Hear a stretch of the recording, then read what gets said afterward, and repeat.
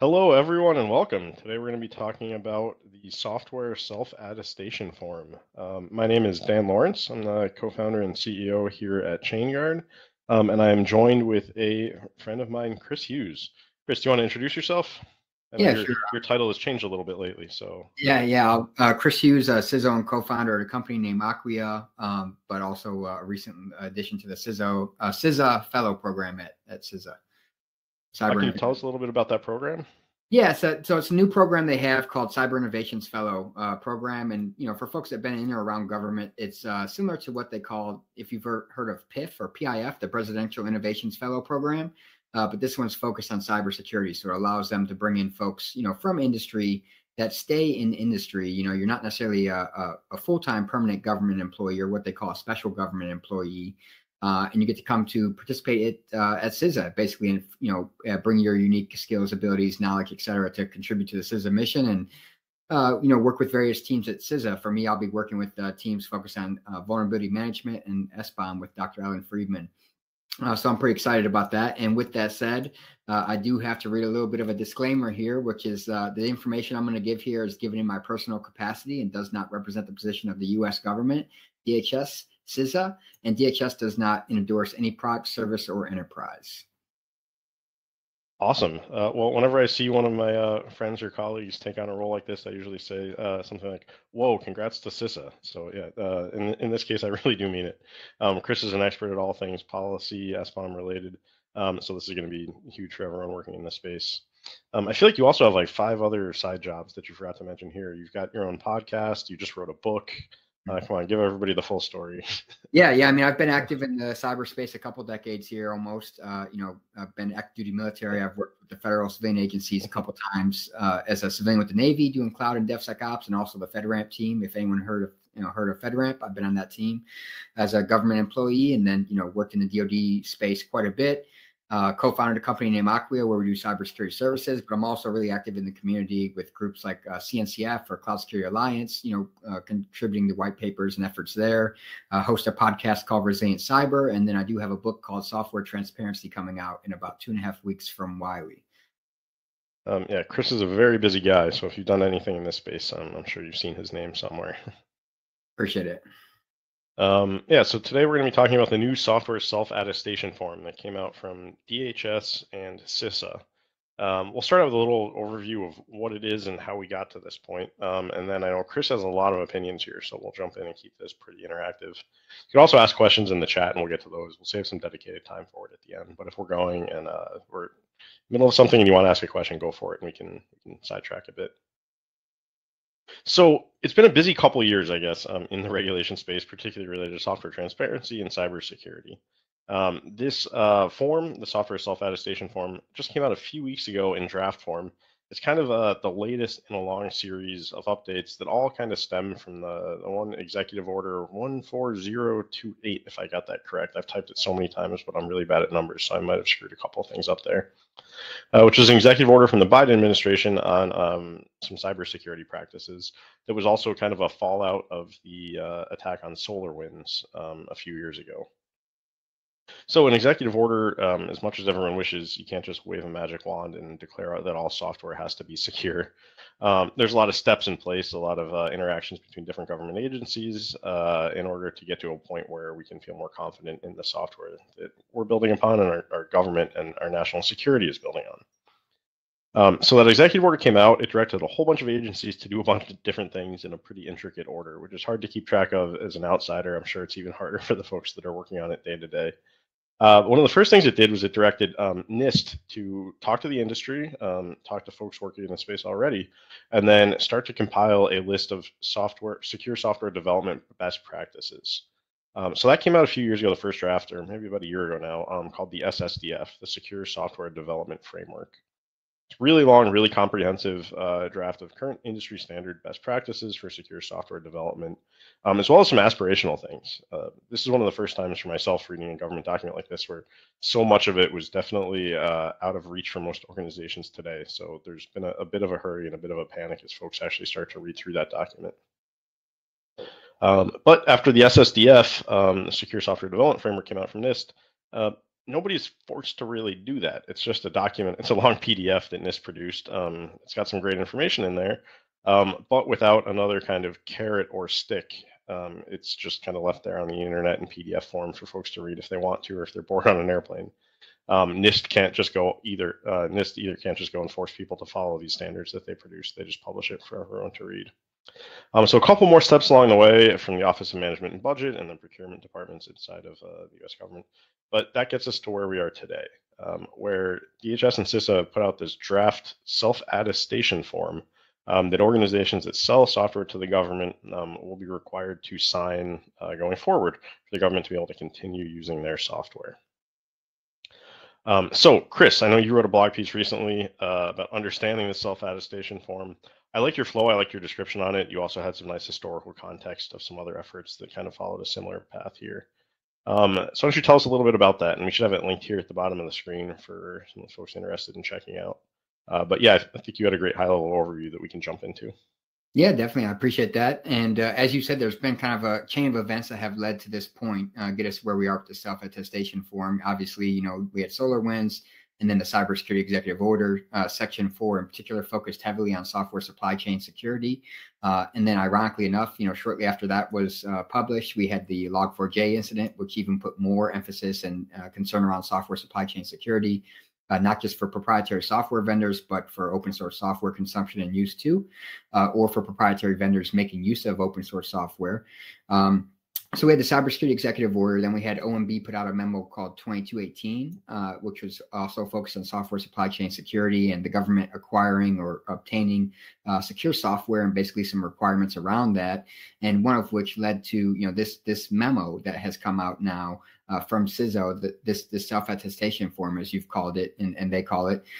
Basically, it's going to put software suppliers in a position. If you sell software to the federal government, you're going to have to sign this self-attestation form, whether you're the CEO of the firm or someone designated by the CEO to sign on their behalf, attesting to a set of practices that they've derived from, as you pointed out, was NIST SSDF, the Secure Software Development Framework, which of course draws on a lot of industry guidance from things like OWASP-SAM and BSIM and other secure development frameworks and best practices and guidance and such. So it calls out some pretty unique and specific requirements. In there, it says that the form is essentially required for any software developed after September 14th, 2022.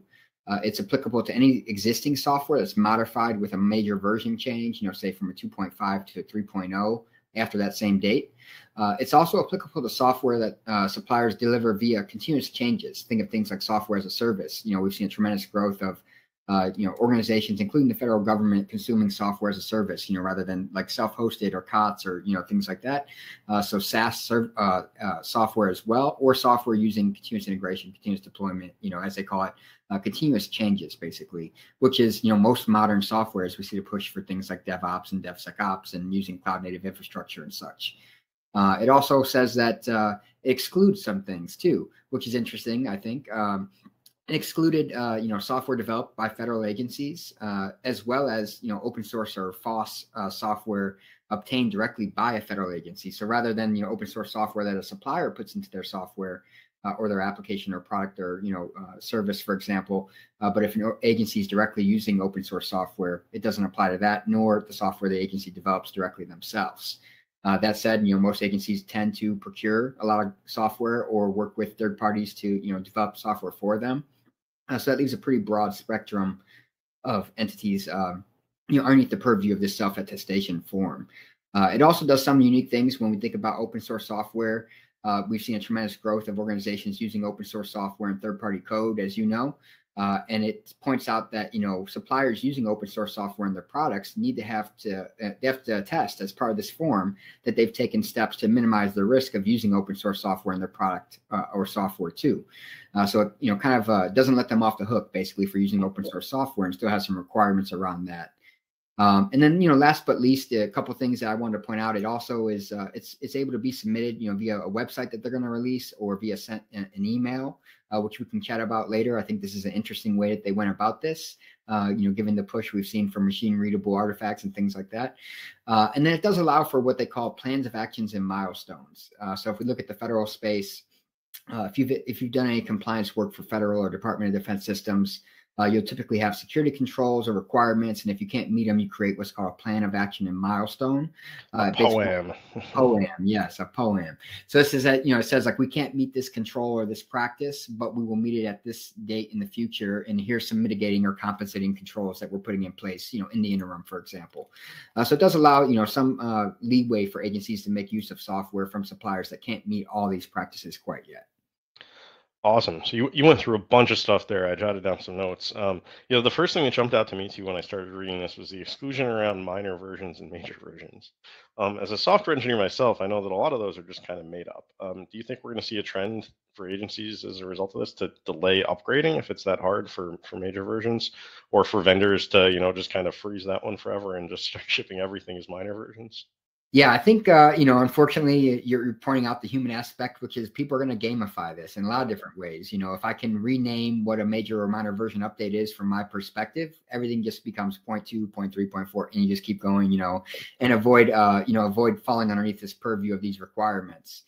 So it's going to, take some effort on industry to be, transparent and upfront about minor and major version upgrades, as well as the government, how they communicate with suppliers to say, hey, this is a major version and we need to treat it appropriately. But people are most definitely going to try to gamify this, I expect. And, especially if they want to keep using a software, if an agency wants to keep using a software and they know that, maybe the supplier can't meet these requirements quite yet, or they aren't prepared, there's going to be a lot of shenanigans, I suspect. One of the projects I used to work on was the Google Cloud SDK, or the G Cloud tool, back when I used to work at Google.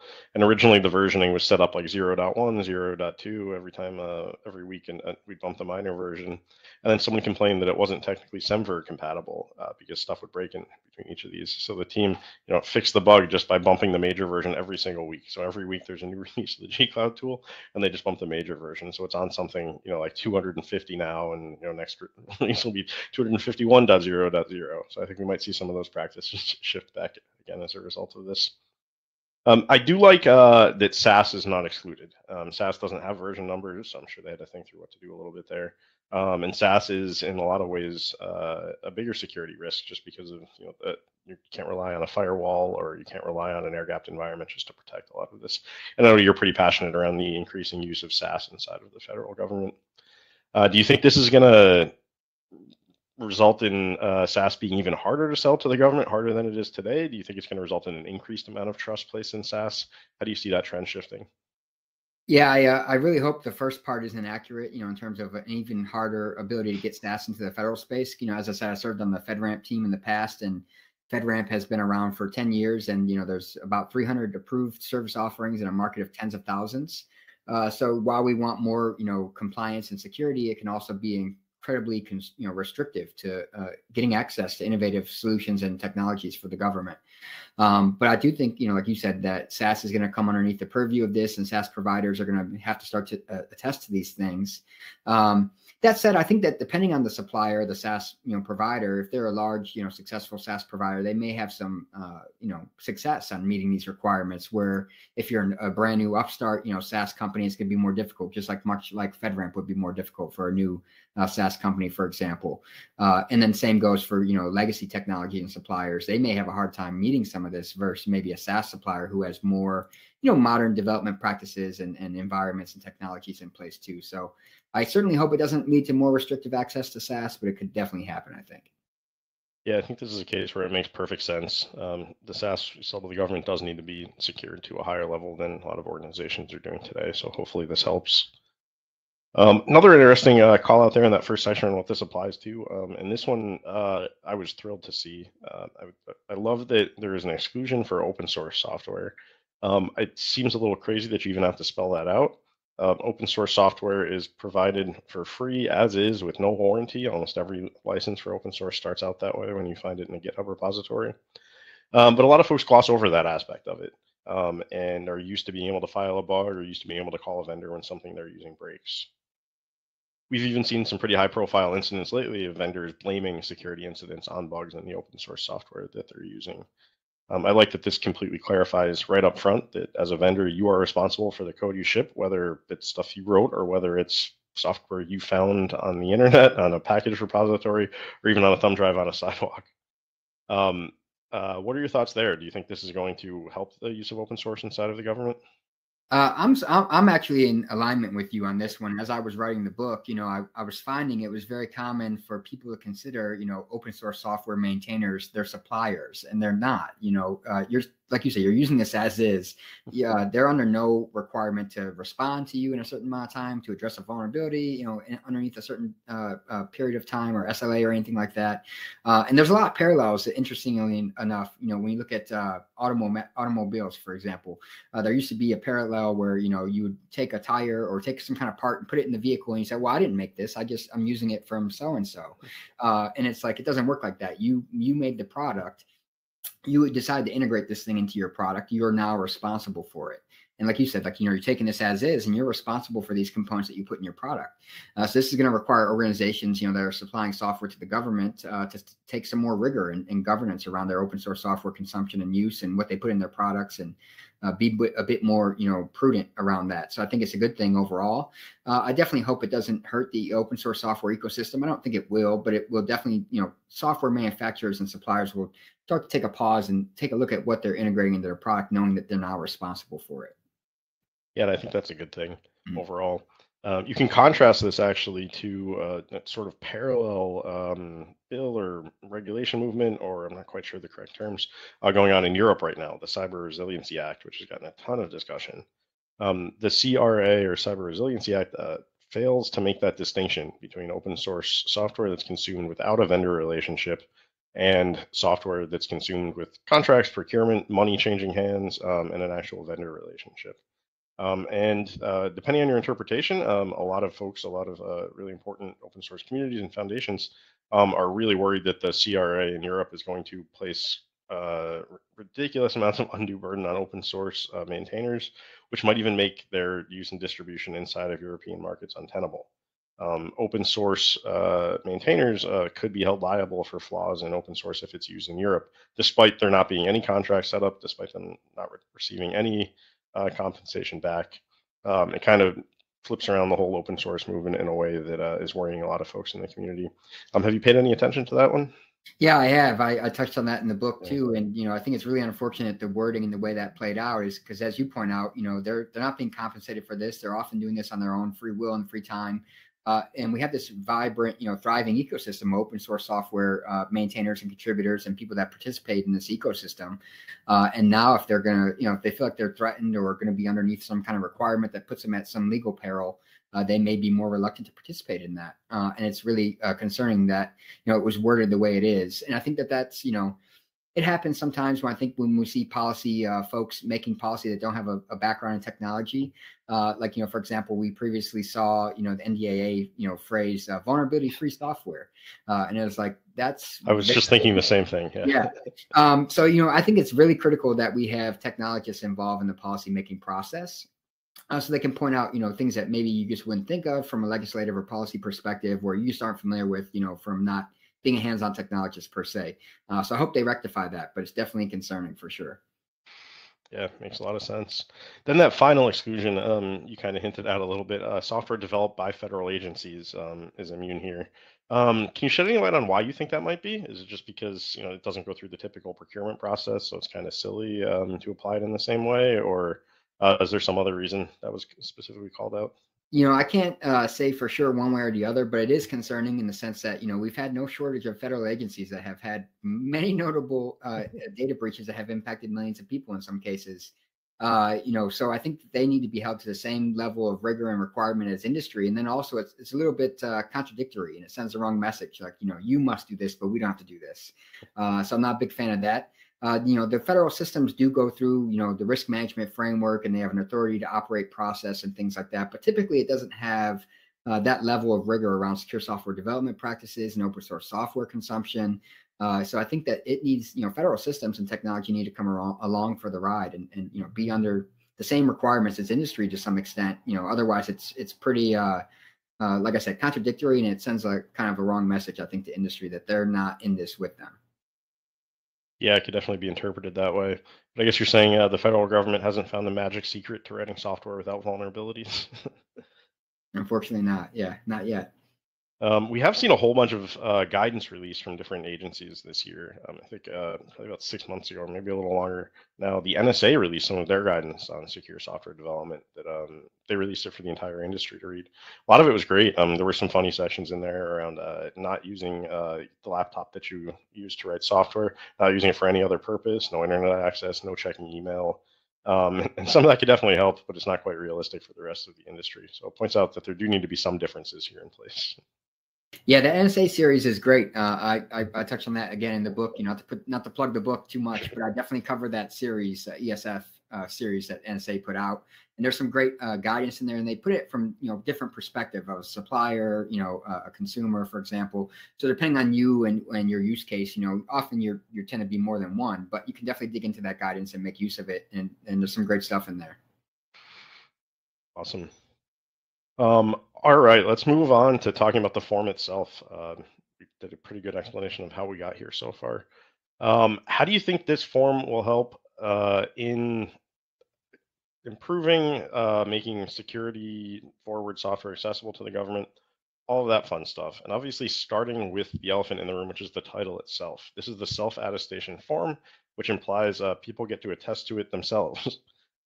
Let's start there. I know you've drawn some historical conclusions. You pointed to some other recent attempts of something that starts this way and how it tends to work out in the government.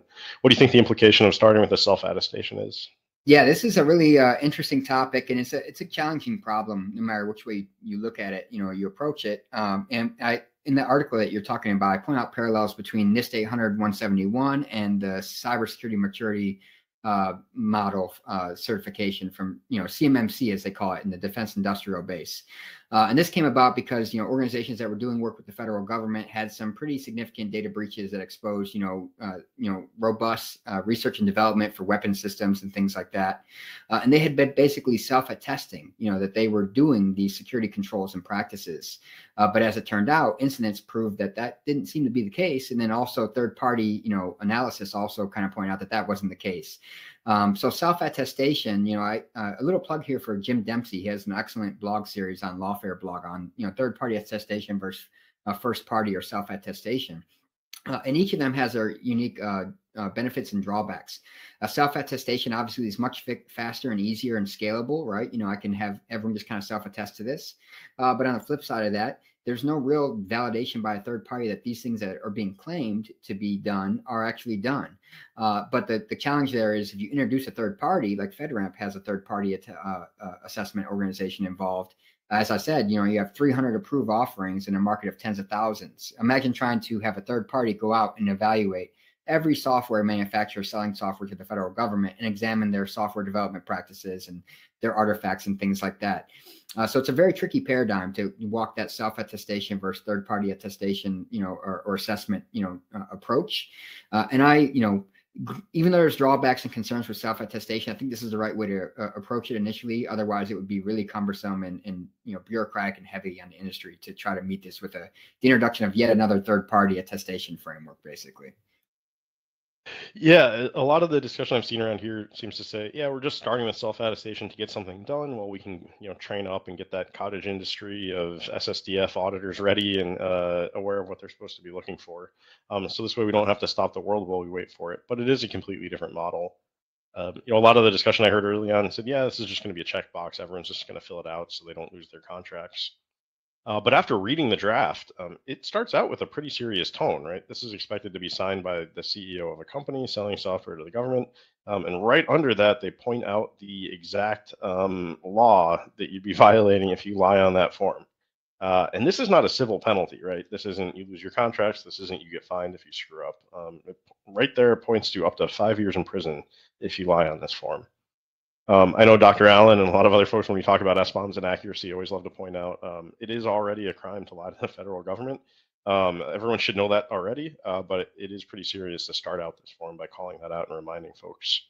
As the CEO of a company, reading that, I get worried, right? In a lot of these cases, I'd rather have a third party come in and take on some of that liability and do those checks, just so I'm not personally held accountable if a mistake is made.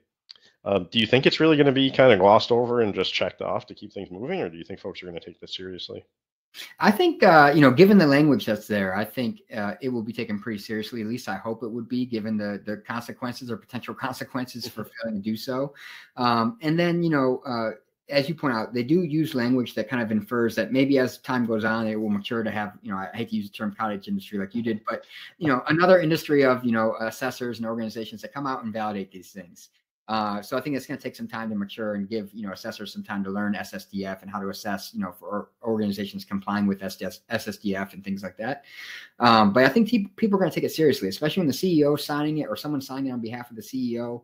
But that said, it's going to, there's a lot of ambiguity in there in terms of if an incident happens, you got to go in now and specifically prove, that a certain practice wasn't done or something like, or that they knew, for example, that a practice wasn't done. So definitely, I'm not a legal scholar, but I imagine that this can get pretty muddy if you had to go enforce something like this in a complicated incident, and in a large complex environment, for example. But I think given the language there, just to end on that note, I think people will take it seriously. At least I hope. If I was a CEO, I certainly would be taking it pretty seriously. Yeah. There's not a lot to joke about in there, and there's a lot of controls that I think are going to surprise folks as they actually zoom into those requirements. I have some guesses at what's going to be challenging and most challenging just from the organizations I've talked to comply with. But let's start with you. Is there anything in there that you think is really going to be tough for companies as they start reading this and start trying to get in shape to be able to attest? There's some great ones in there. I'm curious to hear which ones jumped out to you. But for me, there were some, one of the practices called out regarded the provenance of the components used. And most organizations don't even know what components they're using, let alone where they came from. So I think that's in particular going to be one that's really challenging for folks to comply with. How about you? What was, one that jumped out to you? Yeah, that one definitely jumped out to me for those same reasons, right? S-bombs have been a huge topic of conversation for a few years now, and most organizations that I've talked to are struggling to even begin to find the information required to fill out an S-bomb. And an S-bomb or a software bill of materials is like, you can think of it as the list of ingredients, the components that are actually going into your software or solution. Well, provenance is taking it one step farther back and making sure that you got those components from where they were supposed to come from. Integrity was checked along the way, that things were built responsibly. So looking even farther upstream is kind of that provenance aspect of it. And that's mentioned a couple times in those requirements. I think that one is definitely going to be pretty challenging. The other aspect of it, which some of this stuff is already kind of applied to FedRAMP, or is, depending on exactly how you interpret some of the FedRAMP requirements, already part of FedRAMP, but the vulnerability management requirements, those are always challenging and always lead to stacks and stacks of poems for everyone I've talked to. Do you think that's going to be a challenge here? Do you think this is getting broader, or is this just kind of a different take on the same aspect? I think that's another good one to call out. As I was digging into the software supply chain topic and doing a lot of writing and reading on this, it really is a challenging problem. And historically, as we've, done it as an industry, there's a big difference between a vulnerability versus an exploitable vulnerability. And as you point out, they have to have processes that show that reasonable steps were taken to, address the security of third-party components. What exactly does reasonable steps mean? That's where you can kind of get into subjective, debatable aspects of this when it comes to vulnerability management. There's some pretty strong differences of opinion on what reasonable might be, depending if you're the supplier or you're the consumer, you're different, your opinion may vary. So I think that's another great one to point out too.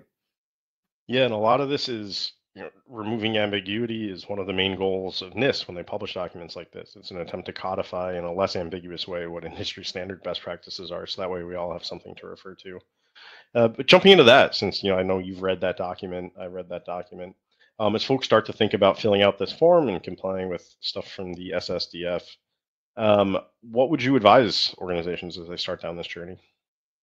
Yeah, I mean, first up, I would start to understand, I kind of made a little of a list of what I would do if I was under the purview of this form. I would start to understand like what software that I produce, meets these requirements in terms of the date that it was made, the type of development practices, if it's SaaS, if it uses CI/CD, for example, when was the latest date of a major change.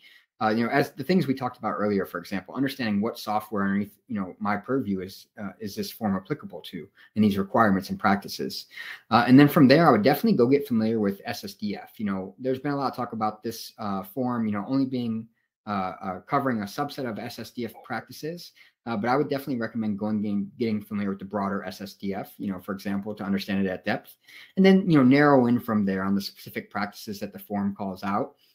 And then next thing I would do in that step is to go and look at my software development practices, my environments, my configurations, my methodologies, and see, how do I measure up to these requirements, and where do I have gaps? How do I start to address these gaps? And then, using the term POAM, for example, maybe internally I start to, do a little bit of a gap analysis and say, hey, we are doing these things, but we're not doing these practices, and we have some gaps or, deficiencies that we need to address. And then working with your security and development teams to come up with a plan of, how we're going to address these deficiencies and by when. Because you're going to need to provide that information to the government nonetheless. Not only internally do you need that to meet the requirements, but you need to provide to the government if you are, if you do have gaps and deficiencies, for example. And then, moving on from there, you're going to likely need to engage, potentially a third party in some cases if you don't have robust, secure software development expertise internally. Start to engage a third party who can help you come in and understand like your practices as they are versus where they need to be, and make recommendations, whether process and methodology wise or technology, centric type recommendations to kind of bolster your software development practices and meet those gaps. And then also, finally, I would wrap it up with like discussing this with my federal, counterpart. Hey, how are you all doing on implementing these requirements? Are you guys prepared to receive these forms? Do you have, having that conversation with them? Because a lot of agencies are, while suppliers are going through this process and getting familiar with the requirements, agencies are also in the same position, just on the other end of the equation. They're trying to understand, hey, what do people need to be doing, and what do they need to give me, and by when, and in what format, So agencies are trying to get familiar with this as well. So have that conversation with your federal counterpart, and you might be surprised. They may be further down the road of already working towards this, or they may, not even be tracking this, and then, you might bring it to their attention in some cases. So I definitely would have that conversation with them too. Yeah, that makes a lot of sense. I hope nobody is surprised when they start getting emails with these forms and controls and documentation, but you never know. There's kind of some parallels there that you just kind of reminded me about with the overall SBOM, effort and initiative and state of the SBOM world, where agencies are supposed to start collecting those, sort of as part of this, but sort of separately as well. And a lot of organizations are trying to figure out what to do with them, who to send them to, where. We've gotten asked a few times, and it's ranged from everything over, can you send us a link to it, to can you attach it as a PDF to this email? You kind of joked about some of this earlier on too, with the whole effort around machine readable stuff. And, this is just a PDF that you get to DocuSign or sign on a piece of paper. Do you think this is the start of like that whole chicken and egg cycle around, well, somebody's got to provide it before tooling to consume it and use it can get built? Nobody's going to start providing it though if nobody's going to ask for it. You kind of just have to start somewhere. Yeah. Where do you think we're going to start here? Emails? Yeah, unfortunately, I think we are going to start with these static documents. But as you point out, it's kind of a chicken and an egg, where people are going to start to say, hey, is there a better way I can send this to you? Is there a more automated, technical way I can send you this artifact in a continuous fashion versus, just this hand-signed PDF that I need to email or upload manually to a website? And it's just like SBOMs, it's kind of like, what are you going to do with it now? Like, you need to have a solution on your end, on the federal agency side, to say, hey, here's how we're going to ingest these. Here's how we'll start to collect these forms and make use of them, and make them part of our broader cybersecurity supply chain risk management program, for example. So yeah, definitely a lot of parallels there, and I think it's funny to see the same situation happening here as we saw, play out with SBOM, for example. I did want to make one quick note. You made me laugh because one of the recent SBOM documents that came out says you can even receive it in oral format. So like someone can read off the SBOM to you as a method of delivery, which I thought was pretty interesting to just ramble off that list, And we've seen XML files, JSON files, and now you're saying we're going to get MP3 recordings of people reading SBOMs. That's going to be fun. You'll have to have a sharp ear to spot vulnerabilities in that. Oh man, that's amazing. Okay, so we talked about best practices for organizations that are going to start filling these out. What if we flip it around? Because you kind of get to wear both hats here. What are some best practices you tell the government agencies on what to do with these forms when they do start getting them and start getting overwhelmed with them? Yeah, I would say definitely start to work towards the solution of, like I said, integrating these into your broader supply chain risk management programs. Because if it becomes something that you just get and you throw it in a folder and you never look at it, you never really make use of it, you're not doing much in the way of driving down organizational risk. when you look at your software supply chain. So I would take these artifacts and find a way to actually, get the information that's actionable or insightful from them. Think about if you have a ton of suppliers, for example, and they obviously are going to have their own, different unique POAMs and deficiencies. I want to understand that, across my software supply chain ecosystem, what are the deficiencies that my suppliers have and who has them and what are they planning to do about them and when? Getting that information at scale is going to be really challenging if you're just doing it from a collection of PDF documents in a folder. You need to get this information into a database, a security data lake, things like that, where you can have visibility in terms of the deficiencies across your software supply chain, your supplier base. So definitely, working towards a solution that has, some scalability is going to be the way to get value from these versus just throwing them in a folder and checking the box and moving on. Yeah, do you think this is going to be like Boolean? People either fill it out or they don't, or do you think it's going to be similar to SBOMs, where eventually it can make its way even further left and into the procurement process, where if you've got two vendors on a competing solution, the data in here could be useful to help figure out which one has, the best security posture, let alone just meeting this minimum bar. Do you think we're going to see that in the future? Yeah, I definitely think so. I know that, folks that I talk to at certain agencies are looking at this from that perspective of how can I take, things like an SBOM, for example, or in this case, these self-attestation forms and make them actionable for my procurement team or my acquisition teams. To understand, if I'm looking for a solution that does X and there's two or three of them, I can start to understand, which one has more rigorous software development practices, which one has, less deficiencies and less POAMs, for example, in some of these SSDF practices. So it can be a competitive differentiator when we start to see this language, these requirements make it into things like the FAR, the Federal Acquisition Regulation, for example, or start to make it into organizational, acquisition and procurement processes. So, while it may appear as just a checkbox, when you're talking about selling and competing in the market against other suppliers that have similar capabilities, that could be a competitive differentiator for sure. Yeah, I hope we get beyond just, is there an SBOM? Awesome. Or is this checked? Awesome. And moving on. Because there is a lot of great data in there. And to your point, publishing this as a company and showing exactly how far you go here will hopefully be something that buyers look for too. Hopefully not even just at the federal government. Everyone buying software out there should be paying attention to the practices from their vendors. Yeah, most definitely. I think this is, while the government, it's a unique situation in the sense that the government is kind of leading the charge, which is typically, industry leads the way and government tends to be a laggard in a lot of cases. But on this topic, the government has taken it pretty seriously since the Cybersecurity Executive Order, and there's been a rapid fire succession of, publications and guidance and requirements since then. And I think industry is going to be, would be wise to look at their software supply chain and practices of their suppliers and things like that too, because they're just as much at risk as anyone else procuring and using software from a third party. Yeah, that's a great point. This is one of those rare times where the requirements coming out of the federal government are, much higher than what I've typically seen across industry.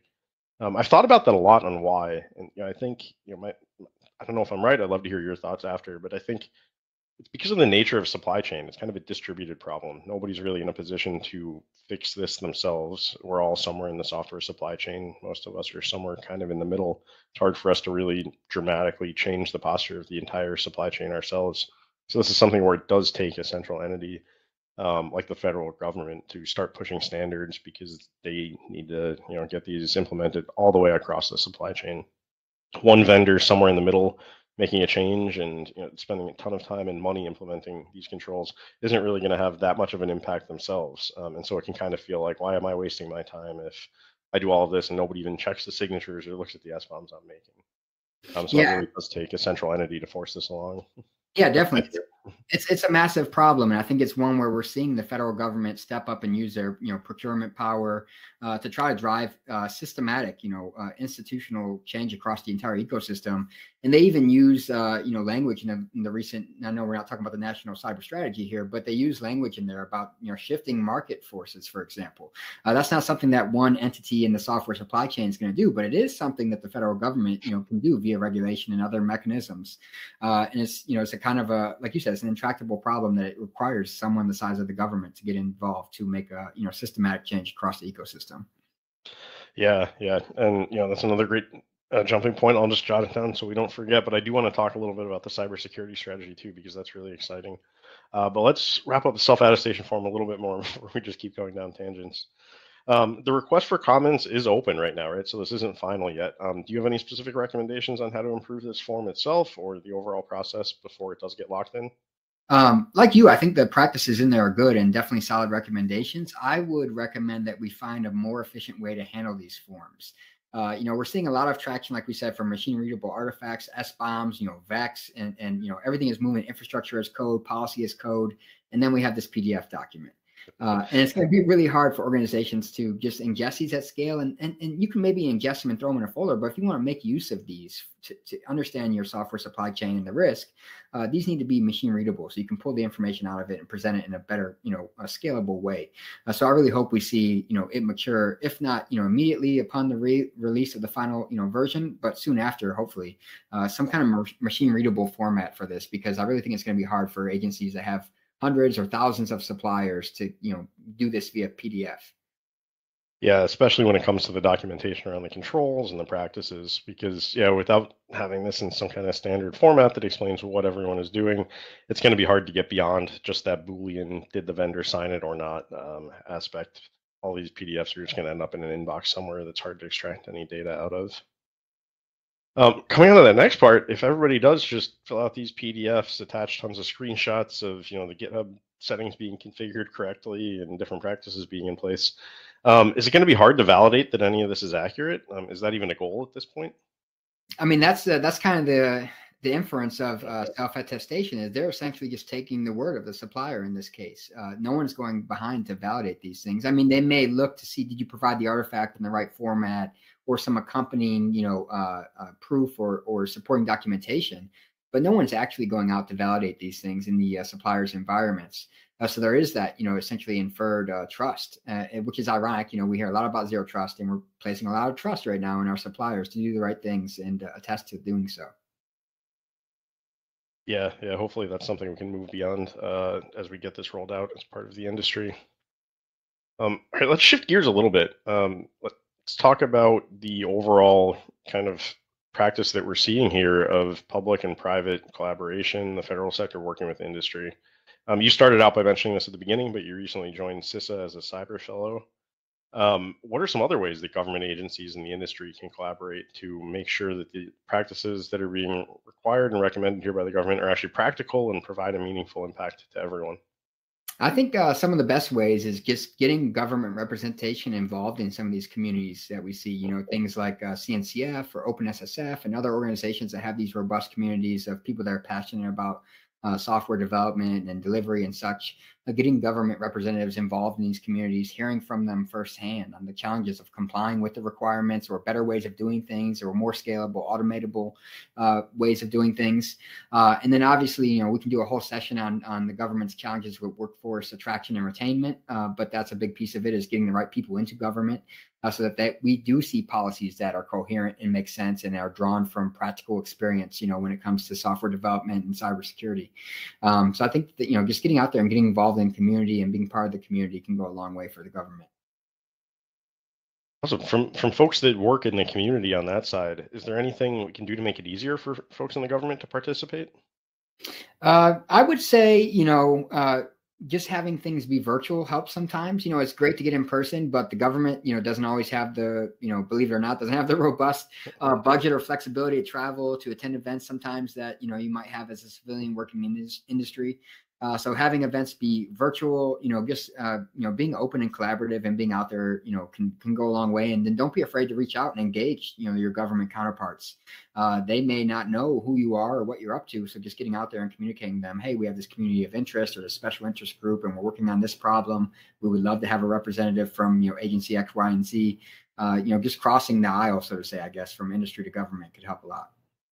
Oh man, so no more open source summits in Maui or Nice or anything like that. Cool. All right. Let's jump over to your book now a little bit. You've talked about the general theme of transparency a ton. We're seeing transparency used to help in cybersecurity, both in the SBOM initiative, just around knowing the ingredients, but also here publishing your actual practices. How would you frame the overall role of transparency in both self-attestation, but then further as we get to third-party attestations? Yeah, I think historically there's been this information asymmetry between, software suppliers and software consumers, whether we're talking enterprise environments or citizens. We're seeing like we're talking here about, requirements that are emerging for the government to understand their software suppliers and have more transparency there. But there's also other efforts underway, like you talked about the Cyber Resiliency Act. We're seeing efforts on NIST for, cybersecurity labeling, just to help consumers make more informed decisions around, secure products, for example. So we've had this weird situation where, just like open source, as a society, we've made more and more use of software. It's in everything we do. Every aspect of society is now dependent for some, to some extent almost, on software. Yet, we really haven't understood, the transparency aspect of it. What's inside of it? Where did it come from? Who created it? What methods and practices were made, used to create it? So I think that's why we're seeing transparency, make such a big push. And, we think about things like zero trust and how imperative it is for securing the modern enterprise. Well, it's the same thing for society. We need to have trust, and that trust requires transparency. It's a great way to put it. All right, well, I think we covered a ton. So I do see a couple questions here in chat. We also have a QA feature, which has a couple questions. Oh, it looks like we copied some of the ones from chat over into it. Let's start with this top one, and I'm not sure if you can actually answer this one yourself, Chris, because of your role, but we can maybe do some research or follow up after. But does CISA intend to release resources to help vendors when filling out the form? So I don't, I'm still in the process of onboarding there, so I can't say definitively, but I am hoping to find out. And I imagine if they're going to push a requirement out to this, it's going to impact this large of a group of individuals and organizations, they have to put out some accompanying guidance. So I think that I think they should. If they're not planning to, they definitely should. Awesome. We'll stay tuned there. Next one, and maybe you know this. I'm not familiar with this particular acronym from OWASP, but maybe you are, Chris. Yeah. What would be your opinion of using OWASP SAMM to meet NIST SSDF requirements? Yeah, so that I might butcher the acronym, but it's I want to say it's Secure Application Maturity Model Assessment from OWASP. And the cool thing about NIST SSDF is, like, you know how government is in particular. Something happens, they go create something new. But in SSDF's case, they went into drawn from industry on a lot of different guidance, like BSIM and OWASP SAM, and they went and mapped it to those different frameworks and practices, for example. So, like I talked about earlier, to go familiarize yourself with SSDF, if you do so and go down into the table of the practices, they have a column on the right that maps to OWASP SAM and maps to BSIM. So you can start to do a crosswalk and say, hey, we use SAM. SSDF, maybe this new version obviously is new, but we use SAM and we know we're doing X, Y, and Z. So now you can crosswalk that to the SSDF practices that you need to meet now. So definitely, definitely be using OWASP SAM if you aren't already, because you can crosswalk it to SSDF. It lines up, obviously not 100% across all practices, but many of the practices do map to SAM if you dig into that table. Yeah, that table is full of references and cross mappings. If you look at it, there's that final column all the way to the right, which is the list of references, and that one is the longest column in the entire table. So it's really just a compendium of information and controls from other places. All right, next one. How do you see the use of subcontractors and outsourcing on the ability of a company to self-attest truthfully versus hiding bad aspects of their development process? Do you see anything explicitly in the form to cover these issues? This is an interesting question from Jeff here. I'm probably gonna have a follow-up conversation via LinkedIn with him on this one. But this, I'm thinking of memes right now. No, I mean, there's definitely a scenario, I think, where people could try to, just like on the open source front, try to push liability onto their subcontractors or people further down in the supply chain. It's definitely going to roll downhill. And it sounds like, trying to hide bad aspects of development processes, they may do that by pushing it down to the, subcontractors, other suppliers in the supply chain that maybe provide some aspects of software to them. So that's a tricky one. And I definitely think it's, as you point out, the modern software supply chain is incredibly complex. Organizations are relying on third parties, other suppliers to do certain aspects of development practices and activities. It's going to be a big problem. Yeah, that's a good one, and I thought of the perfect meme. I'll get it posted as soon as we get out of here. All right, well, thanks again for joining us today. I think we covered the entire SSDF, some of the history, and I loved hearing your thoughts with your unique seat and point of view here as somebody that's played on both sides, helping organizations meet this stuff, and now gets to help out in the CISA advisors program that you're a part of. Is there anything else you want to leave the audience with? No, just happy to have the opportunity to come here and chat, and appreciate the great questions from the audience. And as anytime, find me on LinkedIn. I'm happy to chat about these things, and I'm always learning alongside everyone else. So just happy to be part of the industry here. Awesome. Well, thanks everyone for joining.